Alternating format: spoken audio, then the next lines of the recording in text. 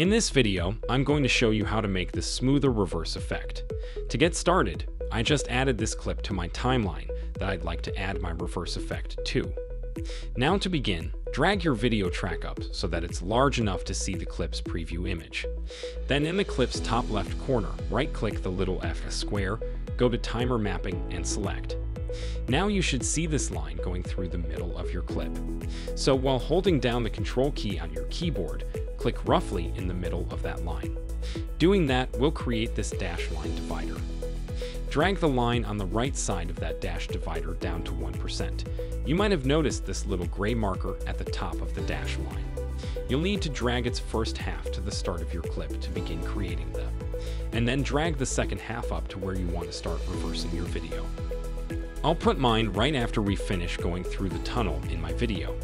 We don't need any of this footage after the second half of our marker, so make a cut at its position and delete the clip after.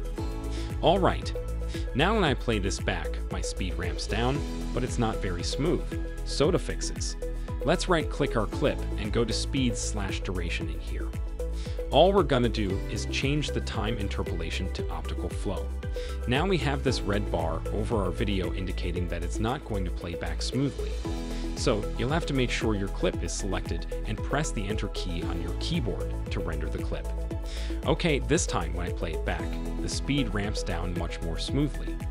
Next, we just need to reverse the clip. So while holding down the Alt key under your keyboard, drag your clip to the side to make a copy and make sure you place your clip right next to the first one. To reverse our second clip, right-click it and go to Speed/Duration in here. Simply check Reverse Speed and hit OK. Finally, we'll need to render the second clip out too, so make sure it's selected and press Enter. Now when we play this back, we have a really nice looking reverse effect. This is definitely one of my favorite effects. That's it for this tutorial. So thanks for watching, and I'll catch you guys in the next.